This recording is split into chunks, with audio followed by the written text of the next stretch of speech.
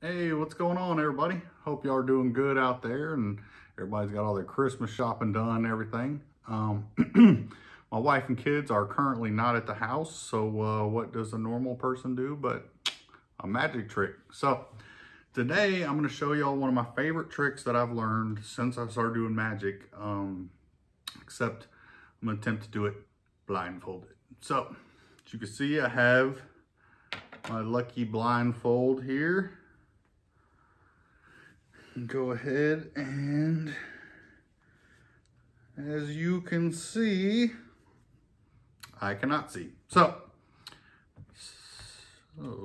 I have a standard deck of cards here. You can see the whole gang of them's there, and I'm gonna go ahead and give them a shuffle, and just for honesty's sake here.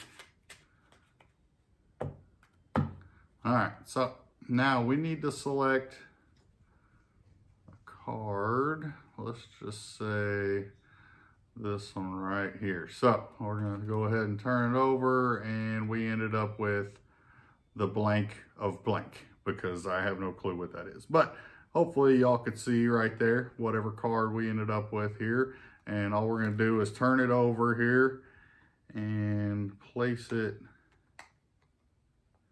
let's just say, in the middle of those. Set these right on top, and then you can see that goes right in the middle of the deck. So I'm gonna take these and put them back in the box here for the moment, and I'm gonna introduce y'all to my other rag here, actually. And it is quite similar to my blindfold, if you don't notice, but no holes, just a big square rag here. And we're gonna take our cards,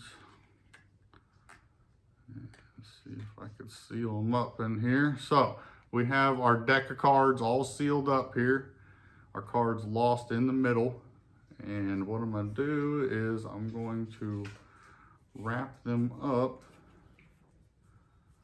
in the middle, hopefully, of this rag here. So this is a little more difficult to blindfolded, but luckily I've done some folding in my life before here. So we're gonna take that, we'll wrap it around our box, and then we'll take our other side, wrap it around, we'll give it a couple twists, and we have successfully sealed our box in our rag here. So I do not know what your card is.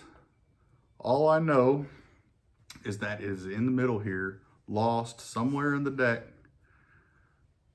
in a rag. So what we need to do here is we need to do some kind of communication, some kind of spirit intervening. And since it's Christmas, I think we'll go ahead and use the holiday spirit here. So holiday spirit,